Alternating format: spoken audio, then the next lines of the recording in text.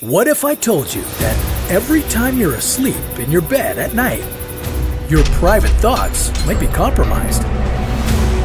What if, when you're dreaming about all your hopes, fears, and ideas, a cerebral security breach could lead to the ultimate psychological heist? That's right, your dreams are about to be hacked. What powers would these dream hackers possess? And how would it change our society? This is What If, and here's what would happen if your dreams could be hacked. Dreams are extremely valuable. They generate ideas, inspiration, help us solve problems, and much more. But despite their importance, scientists still aren't sure why we dream. We have several theories, like dreams are a way to process emotions, express our desires, and gain real-life practice when confronted with potential dangers. Other theories suggest that dreaming has no real purpose at all. Either way, there's still something going on inside your head. You and the rest of the human population spend about 6 years of your life dreaming in REM sleep. And it's more if you include dreams in the other sleep stages. That's a lot of information that's just there for the taking. What if a shadowy group had the ability to extract those private little thoughts from that head of yours? What kind of information could they extract? Governments could spy on their citizens, making sure no one is planning an uprising.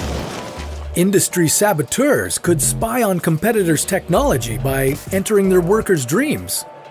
The police could try to identify murderers or solve other crimes by entering suspects' dreams. And what about those questionable dreams you don't want to tell anybody about? Flowers for me. I do declare, Mr. Beauregard, you are my hero. Every awkward dream could be exposed and used against you, potentially even to prosecute you. Think you could dream up a lawyer? And that's just if these dream hackers are taking information. What if they left some behind?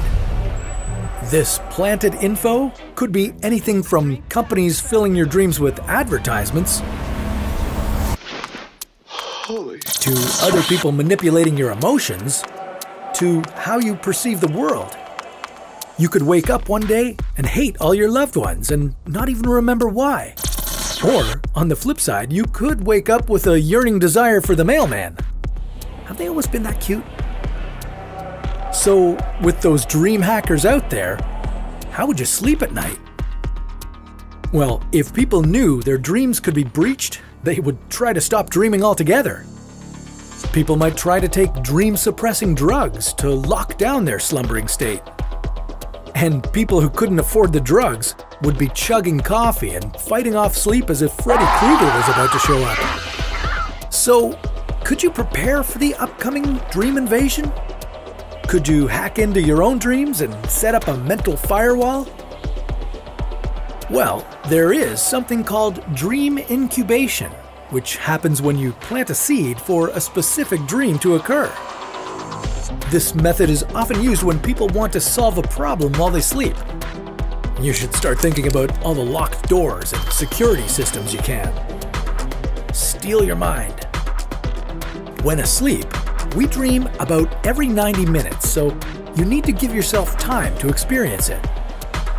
About 7 to 8 hours of sleep is needed, and most importantly, encourage yourself to remember the security you added when you wake up. Because if you don't, you'll have to start again. But this is just science fiction, right? Well, since the year 2017, MIT has been running a dream lab. Here, a group of researchers is developing a technology capable of mining the subconscious. Their current pride and joy is a device called Dormio, which tracks a wearer's muscle tone, heart rate, and skin conductance. feeding audio cues at certain stages of sleep that then become part of the wearer's dreams. Since researchers are already able to influence the dream and extract some information, dream hacks could really happen. All we're waiting for are smaller devices that can be applied undetected, without a person's knowledge or consent.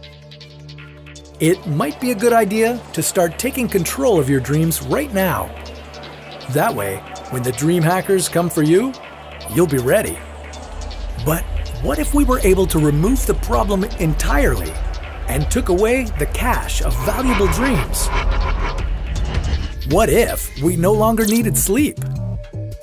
Well, that's a story for another What If.